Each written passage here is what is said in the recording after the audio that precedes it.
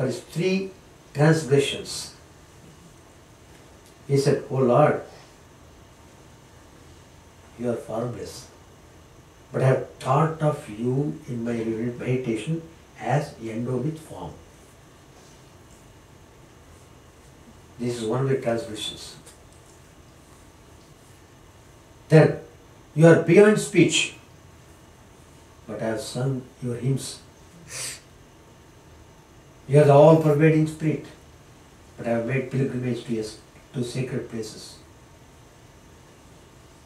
Be gracious, O Lord, and forgive these 3 transgressions of mine. Sri Ramakrishna said, God has form, yes. God is formless too, yes. Further, He is beyond both form and formlessness. No one can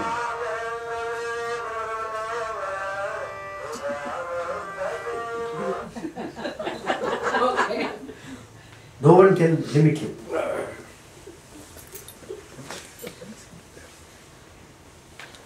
See how nicely Sri puts forth the points. Another illustration he gives. Once a person went into a wood and saw a beautiful creature on a tree. Later he told a friend about the creature and said, "Brother, on a certain tree in the wood I saw a creature colored red." The friend answered, "Oh, I have also seen it, but why do you call it as red? It is green." And another fellow, third person, he said, "Oh, no. Why do you call it green, red and so on? It is yellow." Then other persons began to describe the animal as having different colors as violet, blue, black and so on. So, quite a good stuff for quarreling. They began to quarrel about which is true, which color is true. They want to decide upon it. So, they went to the tree where that creature was living, and there was a person who was sitting under the tree. And these fellows, they approached him and asked him, well, there is a creature here. We are seeing you every day coming and sitting under this tree and seeing that creature. Will you please tell me what is the color of that creature? We want to settle the matter. He said, "Oh, I know that creature very well. What each of you have said about the color of the creature, they are all true. Sometimes it is red, sometimes it is green, sometimes it is yellow, sometimes it is blue, sometimes it is pearl. Again, sometimes I see it has no color at all. So it changes color. It has color, at the same time it has no color." That's the conclusion. So one who constantly thinks of God can know His real nature. He alone knows that God reveals Himself in different forms and different ways, that He has attributes. He has attributes and again He has no attributes. Only the person who lives under the tree knows that the chameleon can assume various colors and sometimes it remains colorless.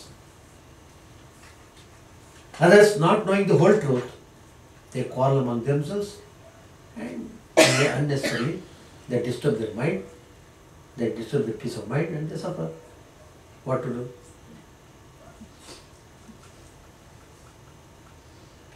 So like that.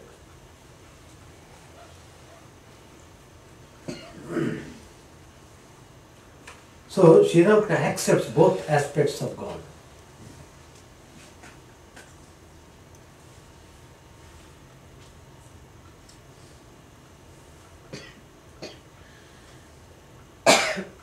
People compare bhakti, love of God, to the cooling light of the moon, and jnana, knowledge, to the burning rays of the sun. Chidananda said, I have heard that there are oceans in the extreme north and extreme south, where the air is so cold that it freezes the water into huge blocks of ice here and there. Ships cannot move there. They are stopped by the ice. The doctor who was there, he said, then the path of bhakti, the aspirant meets with obstacles? Chidananda said, yes, that's true. But it does not cause the devotee any harm. After all, it is the water of the ocean of Brahman. Existence, knowledge, bliss, absolute. That is frozen into ice. It will not injure you if you continue to reason, saying, for instance, that Brahman alone is real and the world illusory. This reasoning will awaken in you jnana, knowledge, which like the sun will melt the ice of divine forms back into the infinite ocean of Brahman existence, knowledge, bliss, absolute. In the samadhi that comes at the end of reasoning and discrimination, no such thing as I exists. But it is extremely difficult to attain it. I consciousness lingers so persistently. That's why man is born again and again in this world. As long as you maintain your ego, ahankar, you have to keep coming back and forth. A question may be asked, where is the need for faith? Cannot man use his intellect and know things? No. Because of the limitations of the mental process, antakarana is filled with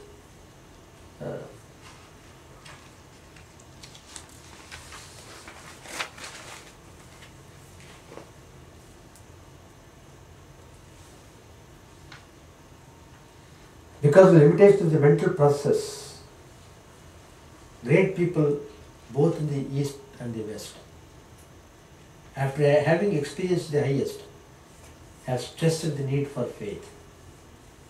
And they could not have made a misstatement, for they had no purpose to do so.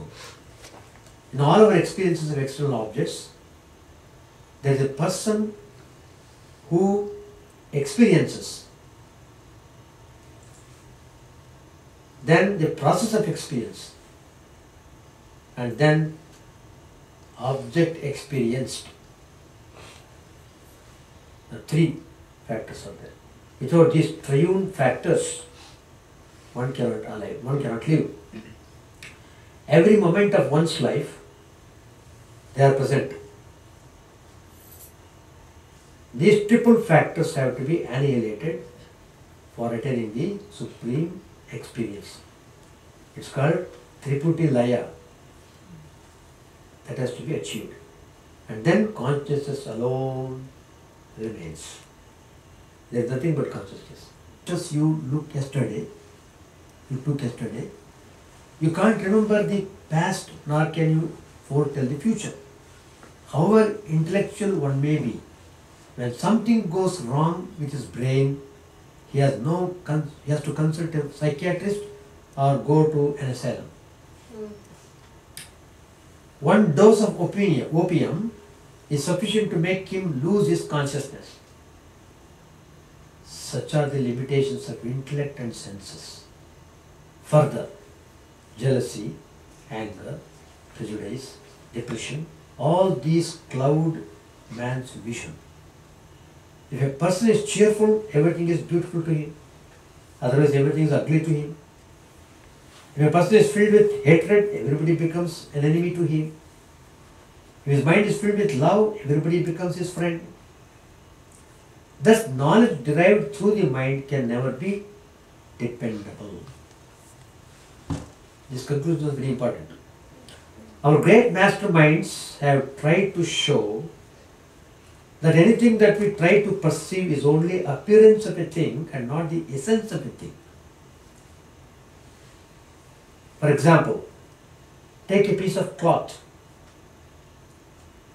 You say it's a piece of cloth. Suppose you remove its warp and woof. You remove all the threads. It is no more the cloth that it was formerly. It is now called a heap of threads. Now, again it can be reduced to cotton, and cotton again to atoms. So in reality, we are wearing only atoms. Yeah. Then, are the senses and intellect not useful at all? They are useful, of course, but not to a certain, but they are useful only to a certain extent. Up to a certain stage, intellect is useful. But when that stage is reached, the intellect is no longer useful. On the other hand, it is an obstacle thereafter. It should be dispensed with. Even in Vedanta, which is mainly a process of constant inquiry and analysis, the intellect has to be avoided when one reaches the point of meditation, of drawing the mind inward. Masterminds knew that mind was not the essential part of man. And so they gave a kick to the mind and intellect and boldly took a leap into the unknown. They had direct experience of the truth and enjoyed the supreme bliss which they wanted to share with others. So they said, "Come ye, O seekers, we will show you the way to eternal beatitude, where there is perennial bliss and lasting peace." So, to believe in their words of experience is not blind faith. That comes under the category of Shraddha. Faith is spirit responding to the spirit. The ultimate existence is to be experienced through constant meditation. The ultimate essence in man responds to the infinite. Faith does not spring from the mind and senses. Faith is the nature of the innermost being of man. Here, faith, I mean the Shraddha, not ordinary faith.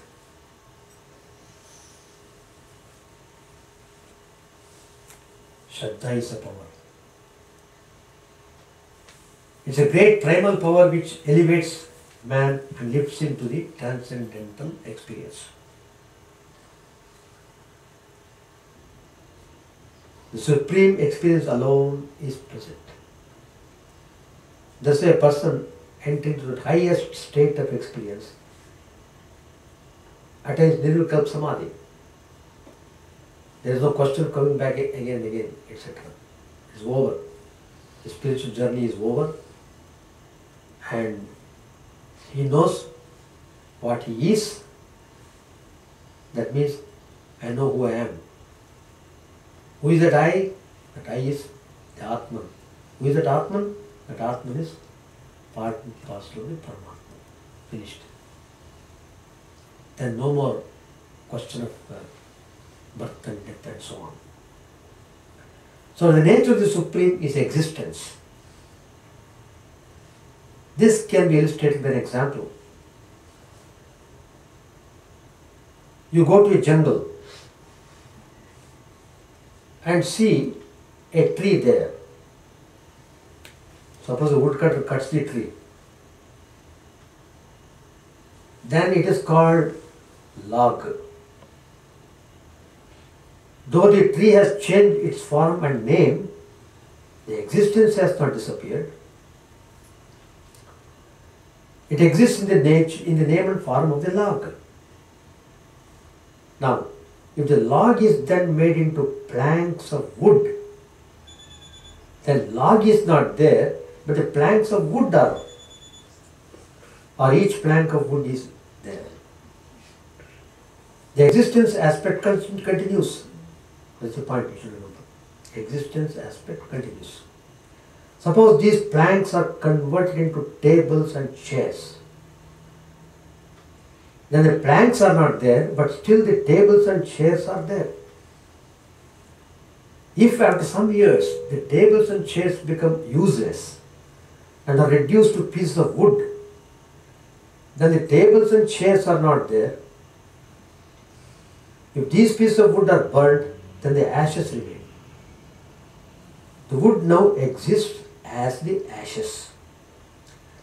And if the ashes are also annihilated, according to the scientists, they still remain as what? As atoms. Atoms. Thus, existence continues. The ultimate truth is existence, eternity.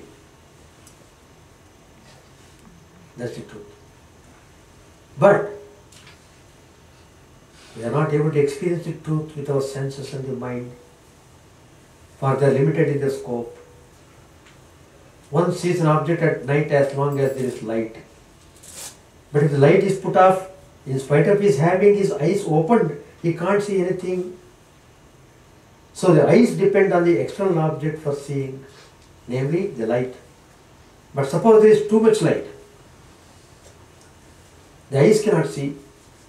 The eyes will be dazzled or even perpetually blinded by excessive light, as for instance of an arc light. Again, if a curtain hides an object, the eyes cannot perceive it. If a crystal clear glass tumbler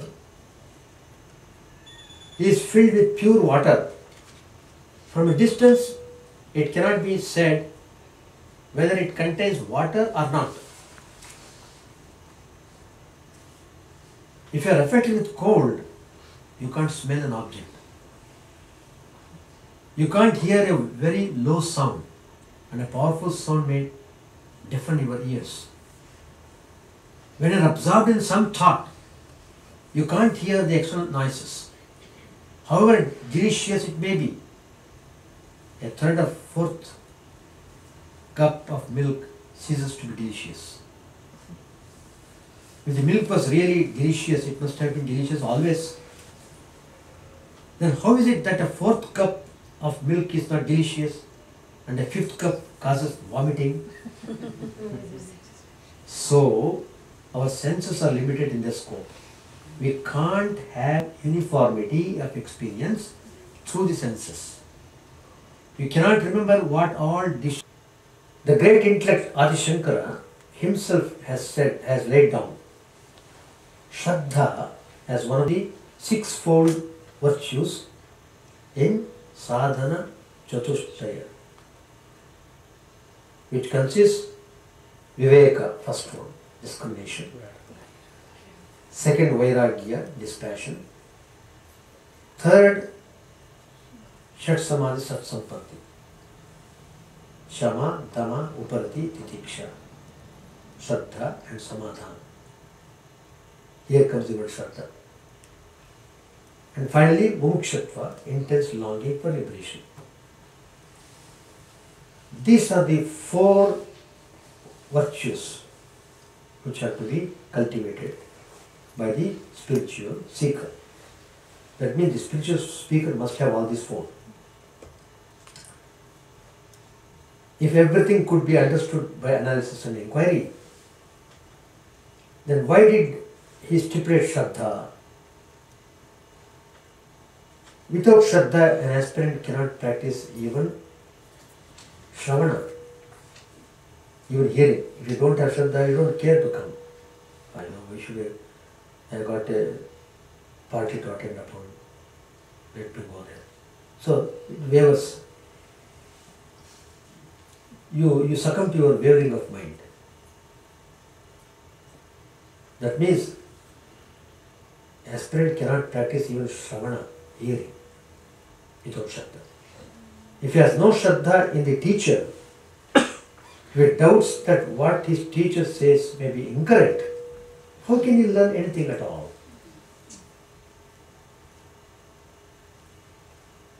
Nowadays, people have got great fashion now, changing views.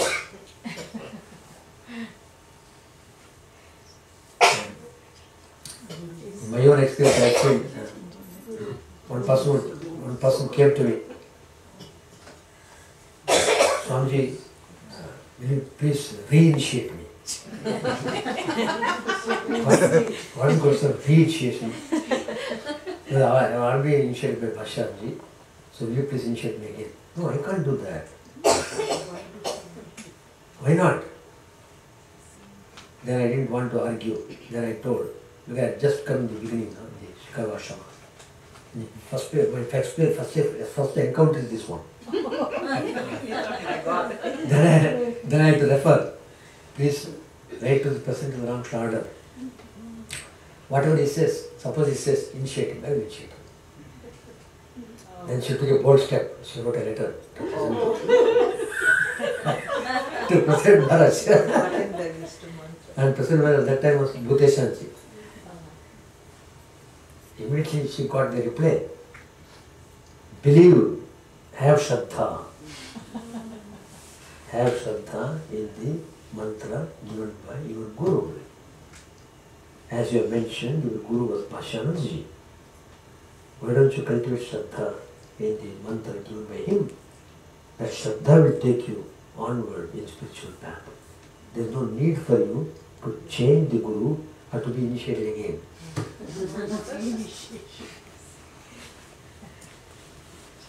And do you know,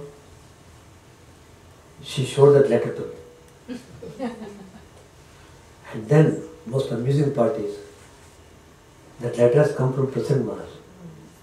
She should cherish it with great value. President Maharaj has in reply said, that lady, whose name I don't want to mention, she threw away that letter into the trash. So you can imagine what kind of Shraddha she is having. And how can you expect such a person to improve at all in spiritual life? And how do you understand, how do you conclude that she has understood spirituality? Zero. Zero. So what I am telling is, having Shraddha, without Shraddha, everything is empty. Please note that point. Empty. Everything goes afterwards negative value only. Yeah, all minus, -3, -4, -5, like that. So you have to cross the zero to come to positive. So you have to. So that's the way. So it is said, even in our daily life, Shraddha is indispensable. What to speak of spirituality? Somebody cooks food and we take that food. We do not doubt that the cook might have put some poison in the food. We go to a doctor for medicine and take the medicine that he gives without doubting that what he gives might be poison. In the spiritual realms also, the same is the case. There have been sages who have plumbed the depth of truth and given out their experiences. We repose Shraddha in the words of persons who say that they have visited the moon. Similarly, it is reasonable to repose Shraddha in the words of those who have seen the truth, because they say we have experienced the truth. So, you can also experience the truth provided you do what we have done in order to experience the truth. Experiment for yourself and then see whether you attain the same result or not. Swami Brahman used to say to the disciple, look, you follow strictly what I have told you, all the instructions. Follow this discipline for 6 months. If you don't find the result, proper result, come and slap my face. What bold statement. Swami was so confident that such person following these instructions should definitely have results. The sages give us assurance that we can also experience the highest truth by following the proper self-analysis. In our modern age, Sri Ramakrishna has given this assurance. He told Swami Vivekananda in the first meeting itself, I have seen God, you can also see God. How nicely he tells. In that statement, he invoked Shraddha in Swami Vivekananda's heart. From that day onwards, the Shraddha bloomed like anything. And he could not contain it. That is the starting point. In starting itself, he gave a boost. Saint Tulsidas says, the Shraddha is like the handmaid of a queen.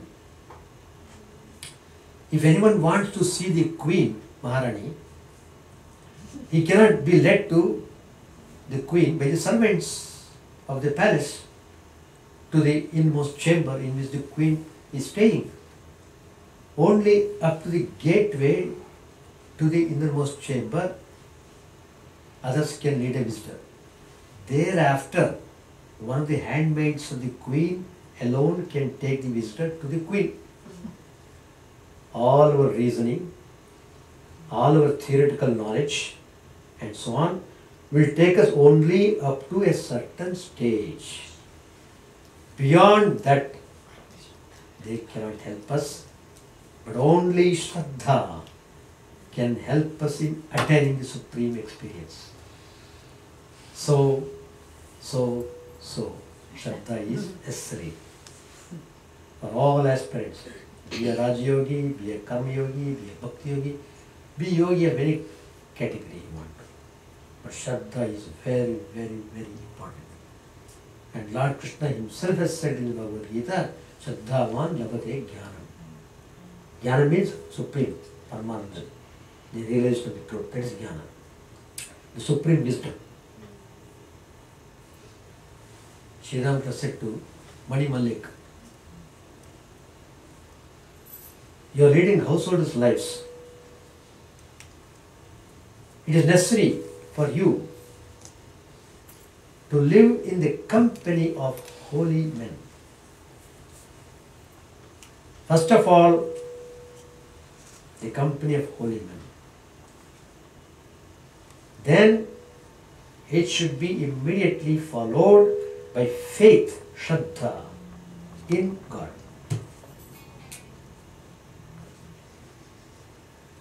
Once Sri Ramachandra was pleased with the prayer of Narad and told him to ask for a boon. Narad prayed for pure love and said further, O Ram, please grant that I may not be deluded by thy world bewitching Maya. Sri Ramachandra said, that's all right, but ask for something else. Narad replied, I don't want anything else. I pray only for pure love. So, his Shraddha prompted him to ask that. Oh, I want love and love alone, nothing else. So, I pray only for pure love. Pure love.